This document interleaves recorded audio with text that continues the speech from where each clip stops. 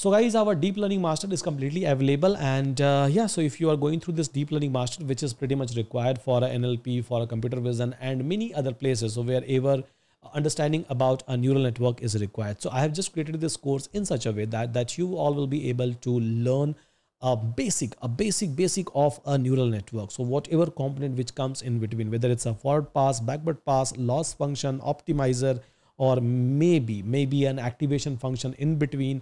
So each and every cycle you will be able to understand. Not just that, so we are even going to talk about a practical implementation of these things, training, testing, each and everything we are going to discuss. Plus we have discussed a project inside this one, so where I have talked about creation of an API, training a model, obviously dockerizing the solution, deploying a front end and back end separately on a render as well as on a Streamlit cloud. So each and everything is discussed inside this particular one.